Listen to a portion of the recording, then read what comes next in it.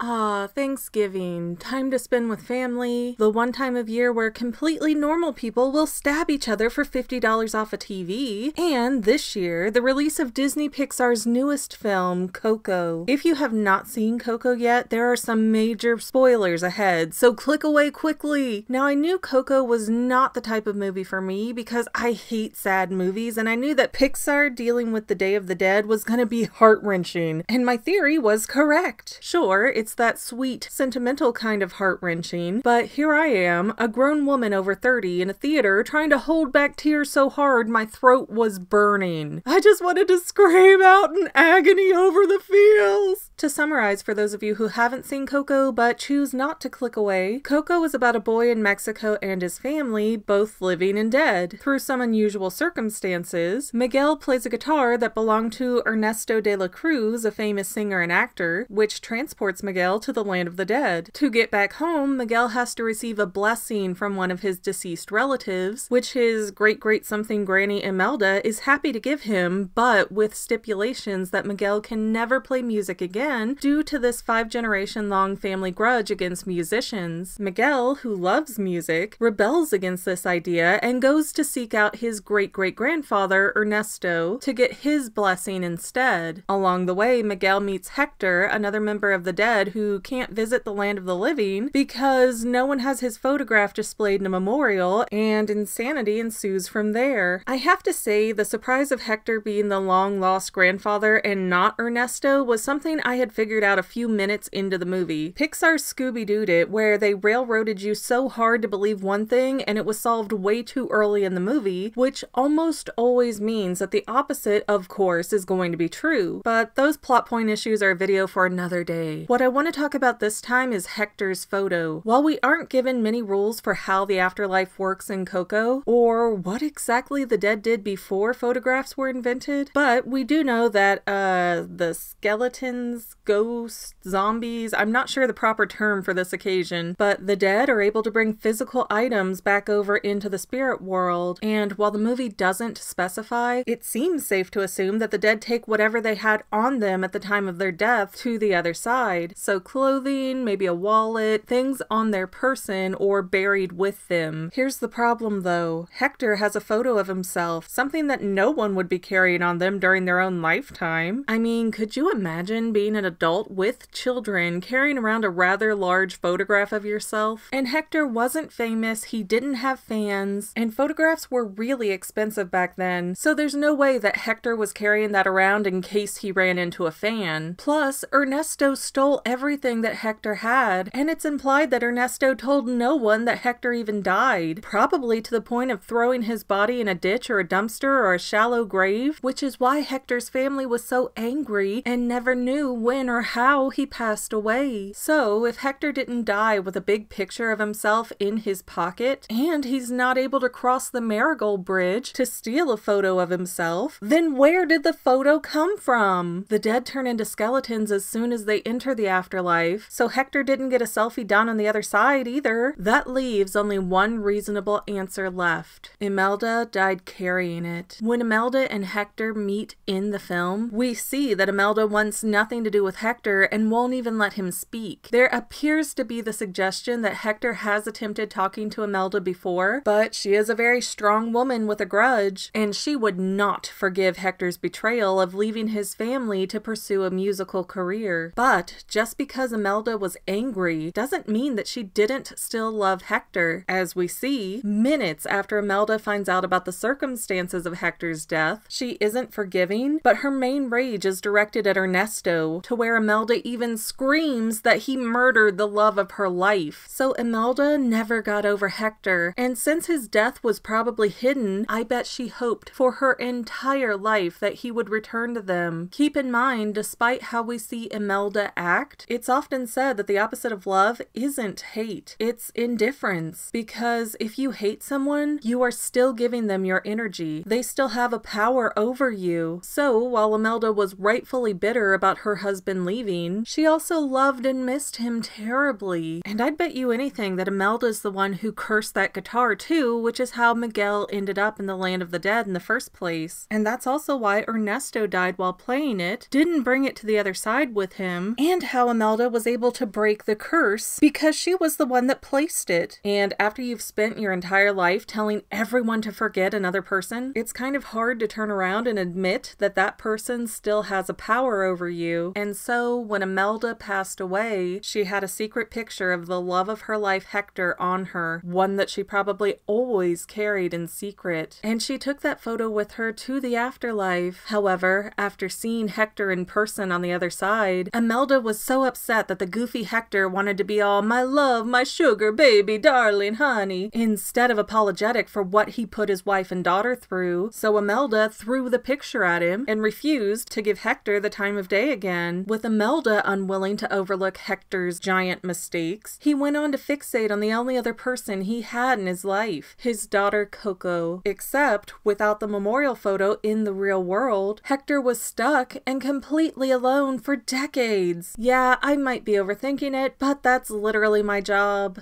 Well, that's all I have for now, but this video's not quite over yet. I get a lot of comments that say, do a theory on this topic, but I've already done those theories. So please consider going to my main channel page and clicking on the video tab so that way you can see everything I've done. You will probably find a lot of things you like that you never even knew that I posted. I want to let you know that I also have two other channels, Say Halo Goodbye Gaming and the Fanily Family Vlogs. Thank you so much for watching, and I hope you enjoyed enough to hit subscribe and share. I can use all the help I can get to let other people know that this channel exists. And if you made it this far, leave me a comment that says something like, "Hey, I made it to the end," and then let me know what kind of videos you want to see in the future. I can't make any promises, but the more people that request something, the more I can look into it. Okay, well, I love you. I'll see you in the next video.